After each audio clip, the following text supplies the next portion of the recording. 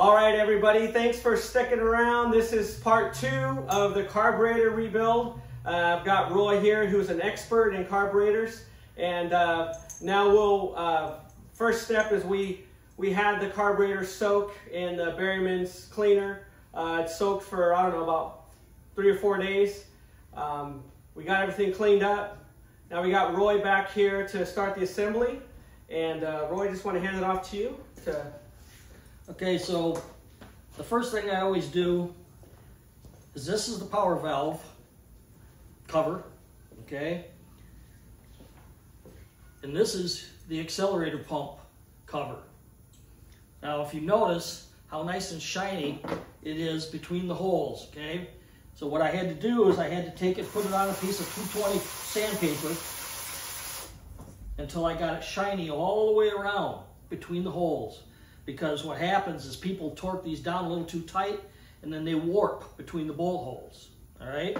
So now I'm gonna show you the accelerator pump, how it looks right now.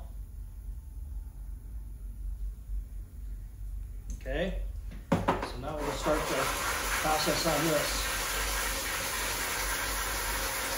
You can see a little bit how warped it is because it's nice and shiny at the whole bolt holes, but in between the bolt holes it's still kind of dirty, okay? So we're getting the high spots down so that everything looks like the other cover does. Okay, we're getting close.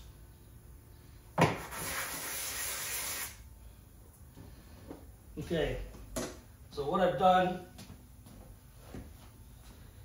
is I've taken both of those and using sandpaper, I've been able to get all the high spots, which are the bolt holes. I've been able to get them taken care of by sanding it down so that everything is nice and smooth and square, flat, okay?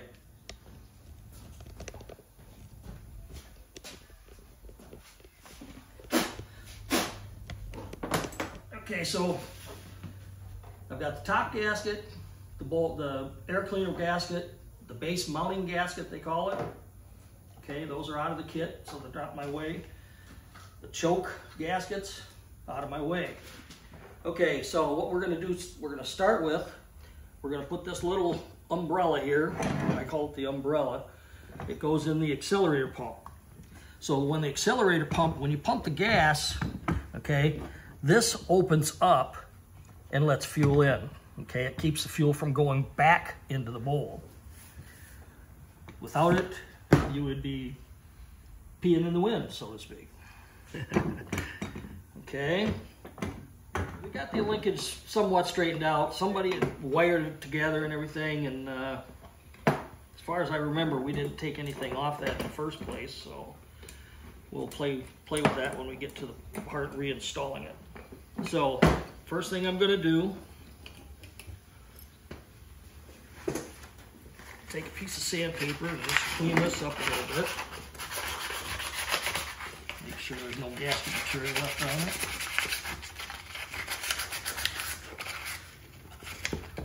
it. Remember earlier in the last episode I was telling you about the power valve. What happens is when you accelerate, your vacuum basically drops down to 2 inches of vacuum. Never any lower, that's as low as it can go. Okay, but when you accelerate, it drops down and it opens this valve, okay? And what happens is if you look down inside here, you can see 2 brass jets, orifices. Okay? There. Those orifices are those 2 jets there in the bottom of the bowl, okay? So what happens is the power valve actually lets gas right from the bowl right into the intake manifold to go into a high performance mode where you're trying to accelerate up a hill, maybe trying to get going, maybe you're drag racing, okay? Power valve is real important when you're drag racing because you gotta have that extra gas to get you going, all right? So we're gonna put the power valve in here.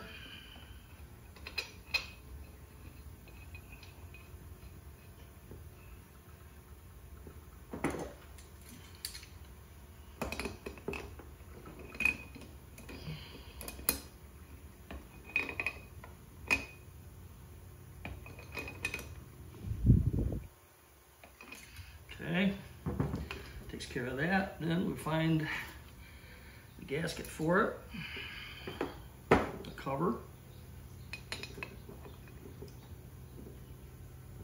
Whoa.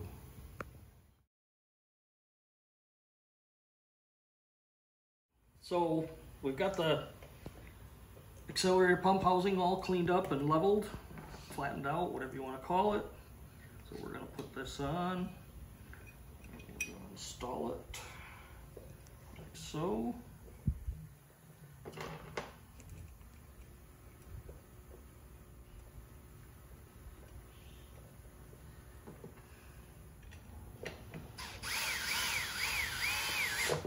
Now don't do this at home, okay, because these carburetors are so old and brittle by the time that we get to it. The aluminum has probably been rebuilt who knows how many times over the years before it went into storage. So if you use one of these drills and you get carried away, you can very easily strip these holes out. So I recommend doing it by hand, okay? I'm doing it because I've been doing this for years. It's not a problem, but a lot of people might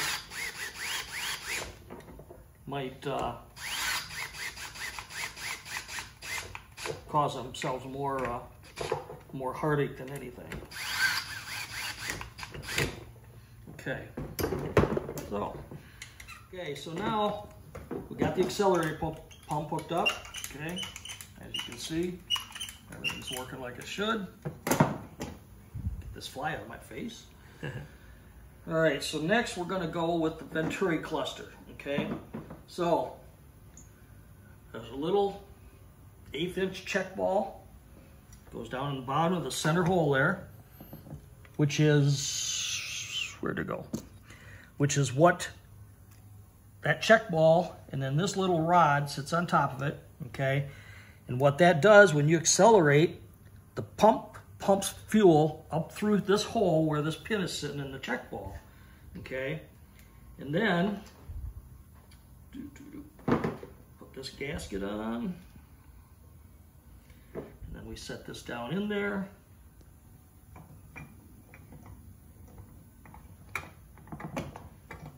Actually, probably ought to put that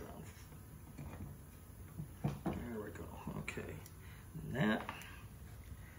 And then this gasket, okay, goes underneath the head of the center bolt that holds the Venturi cluster in. If you look down here, there's 2 small bleeder holes, right there and right there. Those are called air bleed holes, okay? So, and then if you look closer, you can see the 2 little brass nozzles right down here, okay? Those are actually your accelerator discharge nozzles. When you accelerate, the pumps fuel up through there, up through this bolt, and comes out here at the top. You can see on the bolt that it's stepped, and there's holes, 2 holes in the bolt, okay? So,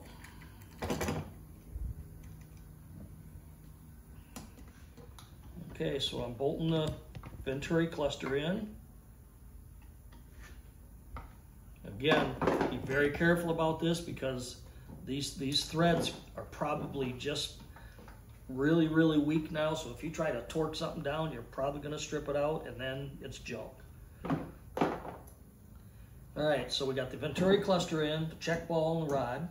All right, so the next thing we're going to do is we're going to put the needle and seat in. So we got the seat. That's what screws into the base or into the body of the carburetor. So that goes down here like this.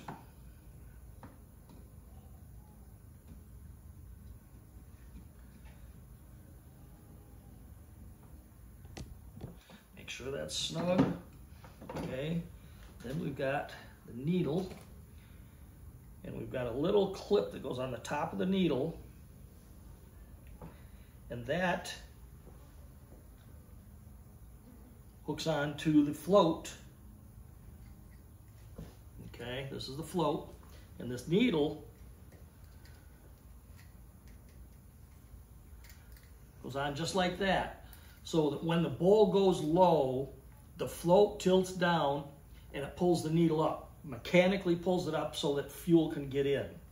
Okay, So what we do is we set her down in there, and then we take a screwdriver and click it in around the needle seat. Okay, now comes the really most important part. The top of the float needs to be level with the top mating surface. Okay, so we got to tweak it just a little bit. So we're gonna do that number, a little bit more. There we go.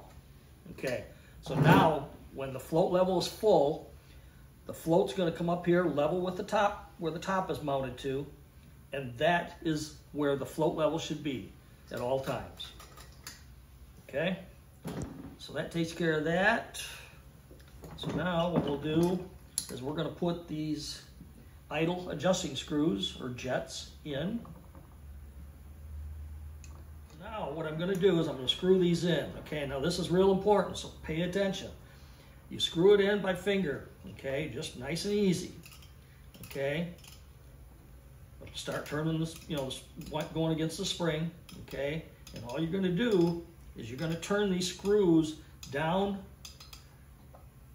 to the point where it just stops, okay. Don't screw it any farther than that, or you'll screw that jet up, okay, or the needle up. So we'll do the other one the same way.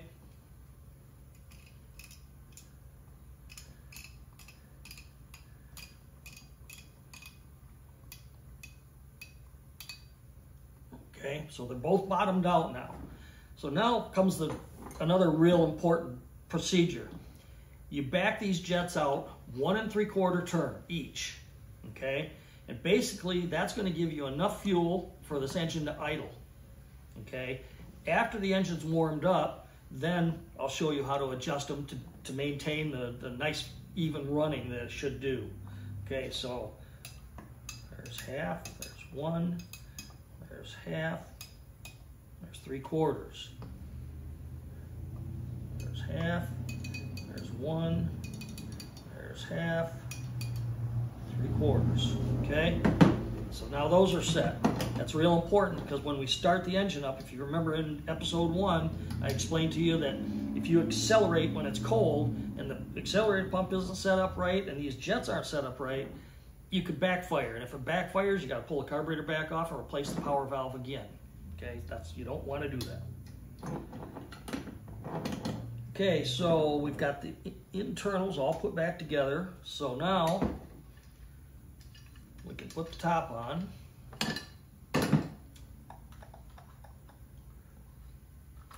Tricky to get everything lined up and get it set up right.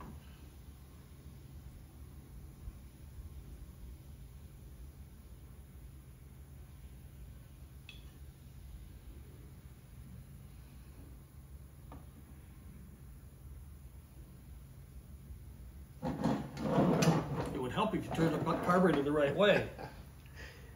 This is my first time, okay? I thought so. I didn't want to say nothing. You're the expert, so Yeah, I didn't want to say nothing. Yeah, well. I'll let you figure it out. Okay,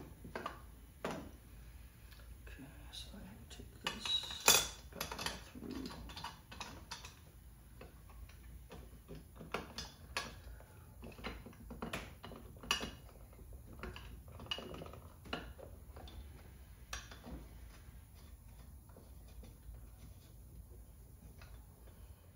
Okay, the gasket's lined up.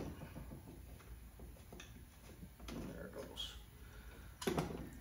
Okay, now we should.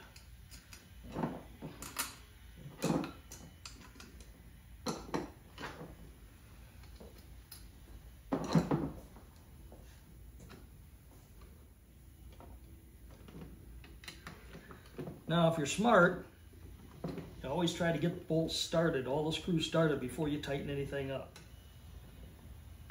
Okay, so we got everything started. Now we can tighten it up.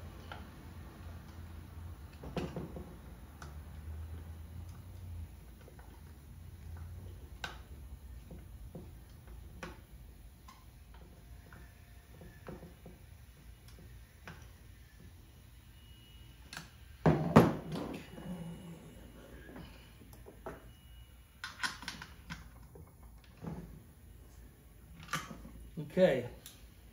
So the top's on. Now, two things. We can't finish the power valve because we don't have the right power valve. Okay, so we're not going to be able to finish that today. And we can't finish it because the kit didn't come with the choke pull-off diaphragm.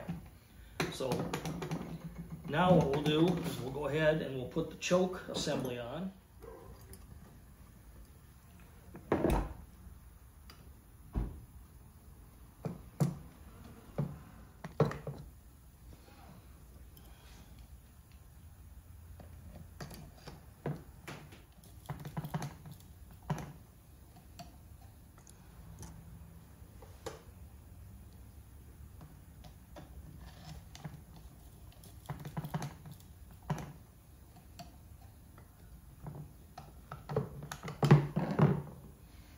WD-4 to go.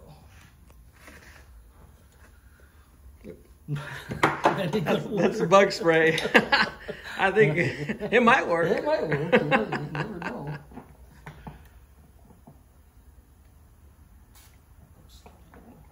Sometimes these screws are just so old.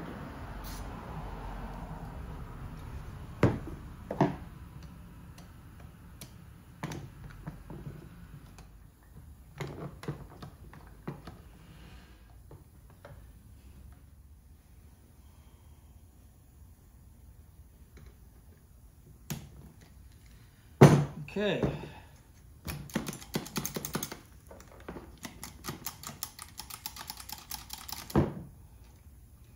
Okay, and that little linkage you retrieved, we definitely need that. That's what goes on the choke shaft.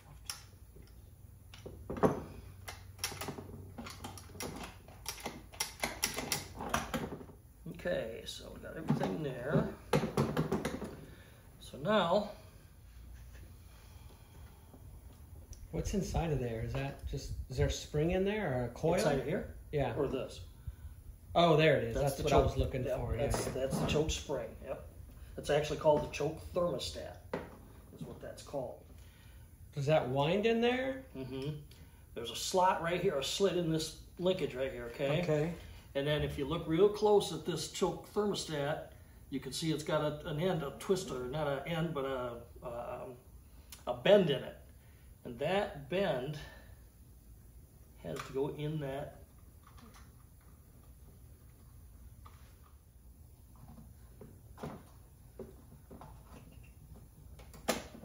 There, so now we got it hooked up right, okay? So what we'll do is we'll put some Is there screws. tension on that? Right now there is, that's why it snaps shut. Got it, got it. That's why it snaps shut, okay? And all I want it to do, because right now it's what, probably 80 degrees? So it's pretty warm, so the choke really shouldn't slap shut like it would do first thing in the morning. What happens is when you get in first thing in the morning, you hit the gas a couple times, does two things. It allows the choke to snap shut, and it squirts a couple of squirts of gas, raw gas, right into the intake, which helps aid the engine in starting up in cold weather. Out here in California, as I said in the first episode, oops, you know, we really don't need to worry about the choke so much, but again, if it's 50 degrees out, if you don't set the choke, number one, you're probably going to have a hard time starting it. Even at 50 degrees, it's probably going to start hard. A cold engine, whether it's 50 degrees or even 60 or 70 degrees, needs that raw fuel to initially fire the engine because the engine itself is cold. I mean, it's, you know, it's metal, so it's going to be cold. So with the choke open like that, that's what it's going to look like when if you took the air cleaner off first thing in the morning. The choke's going to be partially closed, okay? Now, you hit the gas a couple times, the choke closes, 2 squirts of gas go into the intake, crank it over. As soon as you start cranking it over, the choke butterfly will open up approximately 1/4 of an inch, allowing air in. And that's what draws the fuel through the venturis out of the bowl of the carburetor, and bang, the engine starts and runs. And then if you got everything set up right, it'll sit there in fast idle. You know, you can run it for 2 or 3 minutes fast idle, just tap the gas, and it might idle down a little bit more, and you tap the gas again, and it might go all the way off. Now it's at regular idle. I think that's as far as we can go today. Okay, so as Roy has mentioned, the carburetor rebuild kit that we got is, a couple of the parts are incorrect. Could you kind of explain, Roy, what exactly? So we got the GP Sorensen kit. It was for a 74 Javelin with a 2-barrel carburetor, but there was a few things that were incorrect in the kit. Well, as you can see, here's the power valve. Okay. Okay, looks pretty good, except when you look at it, it's got a stepped up area on it. And this one here is actually adjustable. The problem is the cover on the carburetor is flat to accommodate the original power valve. But with this sitting in here,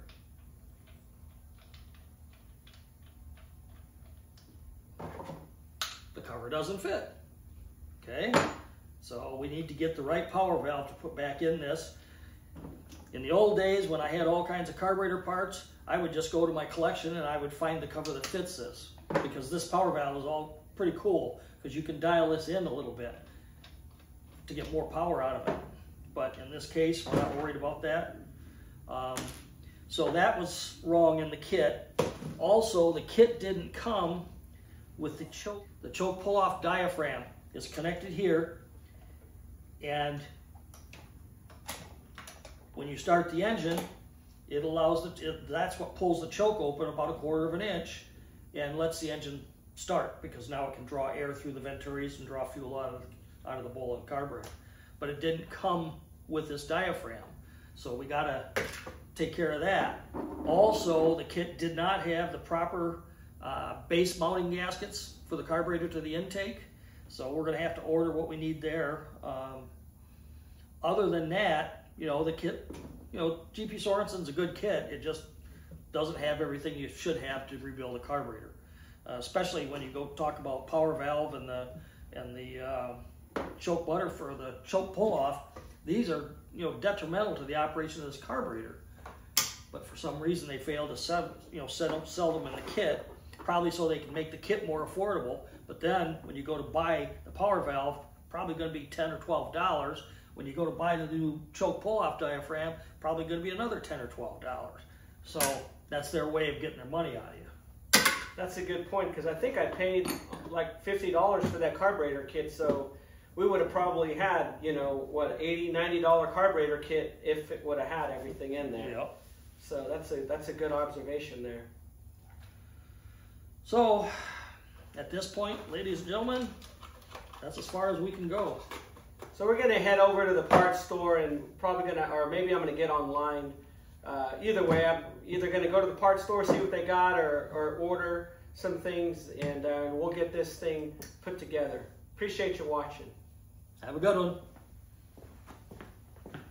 Remember, old guys rule.